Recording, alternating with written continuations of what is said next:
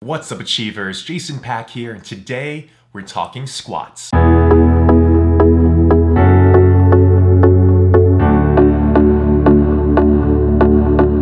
Achievers, it's so great to see all of you again. Hopefully you had a wonderful holiday and a happy new year. And what better way to kick off 2018 than talking about squats? All right, so back squats. They're known as the king or queen of all lower body exercises, and for good reason.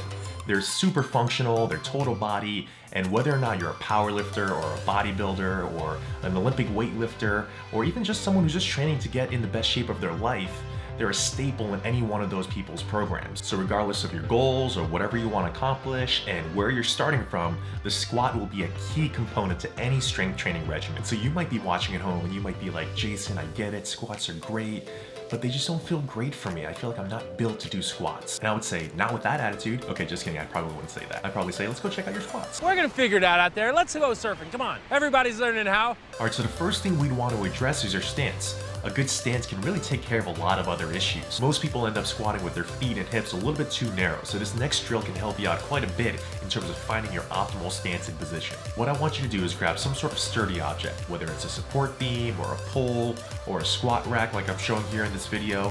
What you're gonna do is you're gonna set up with your feet about hip width apart, and then from there use the bar as leverage and slowly descend down into your squat pattern.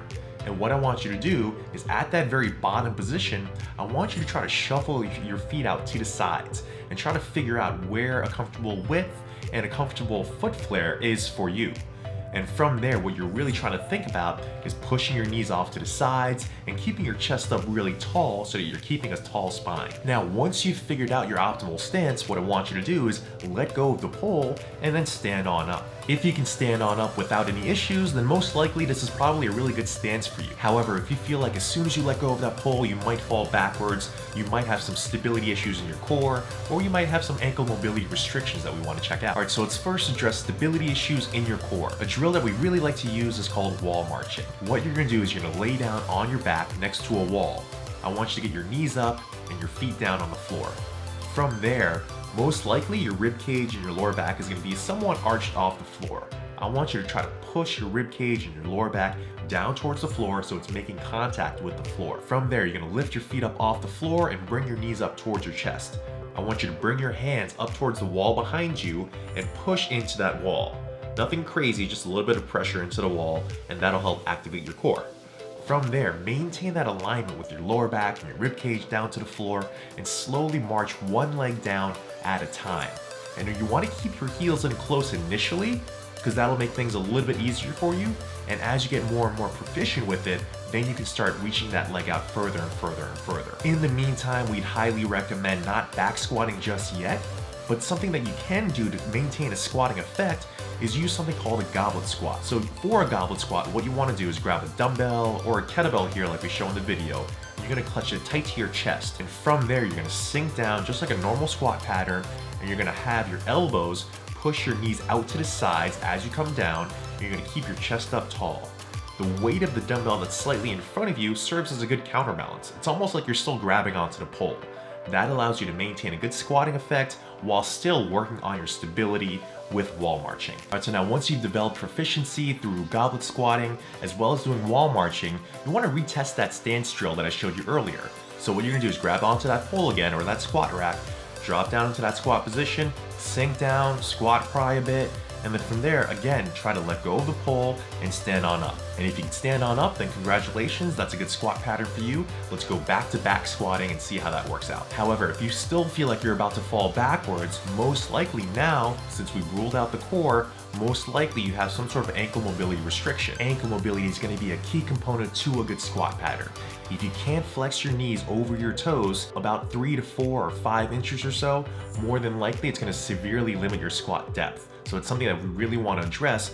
Otherwise, you're going to feel like you're going to fall backwards all the time, just like that stance drill showed you. So a drill that we really like to use is a wall ankle mobilization. What you're going to do is you're going to stand directly next to a wall and get your foot directly up against the wall. And I want that foot straight and that heel completely flat on the floor. Now I want you to maintain that position and slowly glide your knee over your pinky toe and try to hit the wall. And then from there, bring that knee back above your ankle. And you're just gonna rock back and forth like that, trying to mobilize the ankle. If that feels really easy, what I want you to do is scoot your foot back about an inch or so, and then repeat the same process. You're gonna keep going further and further back until you can just barely reach the wall. And you're gonna take note of how many inches away from the wall that position is. So this is a drill that I really want you to focus on. So you might be at an inch, you might be at 2 inches, 3 inches, whatever it might be. Take note of where you are and slowly work to improve it over time. We want to get to a point where you're about 4 or 5 inches away from the wall so that we know that you have adequate ankle mobility to squat down deeply. But in the meantime, you don't have to give up back squatting. What you can do is squat, but with a heel lift. So what we recommend is to grab, let's say, 10-pound plates and slide them underneath your heels. Keep your toes still down on the floor. What you're gonna do is you're gonna squat down with your heels still elevated, and that's gonna assist you to get down lower. Over time, what you want to think about is lowering down that heel lift. So you might want to switch it out for 5-pound plates over time. And then eventually you'll get to a point where your ankle mobility will improve because of the wall ankle mobility drill, and you won't lose any of your strength because you've been squatting with a slight heel lift. Over time, those 2 points meet and you'll be squatting without a heel lift in no time. All right, so now let's say you go back to the pole, back to that stance drill, and you can stand up with really good stability because you've got great core stability as well as good ankle mobility.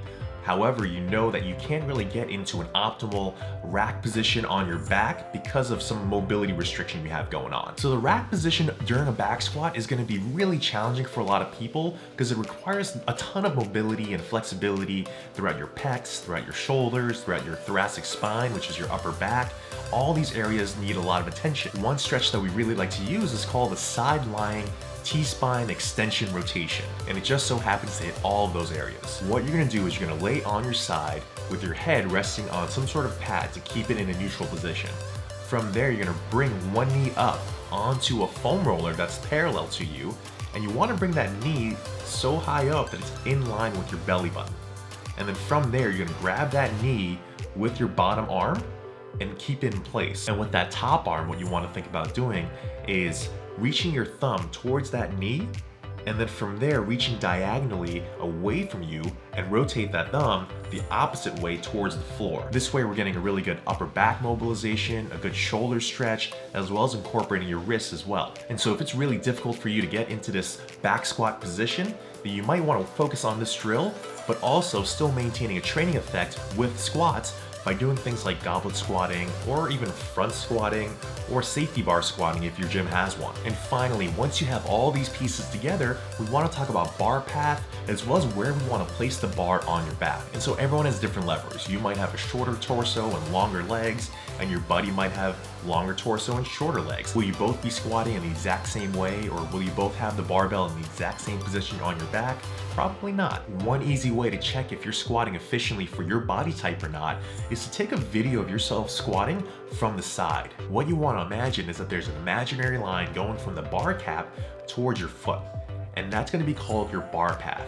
We want that bar path to intersect with the bar cap as well as the middle of your foot. And we know that if the bar cap is in line with your forefoot or back towards your heels, it's probably not in a good position, or you're not squatting in a way that's efficient for you. As you can see in the video, I had the bar pretty low on my back, and I'm squatting with a pretty hip dominant pattern. And if I draw an imaginary line straight down from the bar cap down to my foot, it doesn't quite hit midfoot. However, if I play around with the bar positioning by placing the bar up a little bit higher, and I squat a little bit more upright and a little bit more quad dominant, I'm able to get in a much better position for myself. But again, this might be a good position for me, but it might not be the best position for you. You might need to have more of a hip dominant stance. You might need to have the bar a little bit lower in order to get the bar path directly over your midfoot and be efficient for you. So definitely try to take a video from the side and see whether or not the bar path is aligned where you want it to be. And that's it for today, folks. Hopefully you enjoyed the video. Please hit that little thumbs up icon below if you did. Subscribe if you haven't already. And until next time, peace, love, and muscles.